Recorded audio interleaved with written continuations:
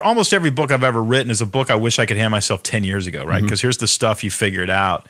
And I actually have a mentor named Bill, and he scaled his father's company up into the multiple billions, and he was kind enough to kind of mentor me. And I will never, ever forget, it's about 8 years ago, standing in my driveway. I'd taken my business from $250,000 to $3.5 million. I was incredibly proud of it. And I said, I just made a passing comment. I said, man, I'd love to take it to 100 million.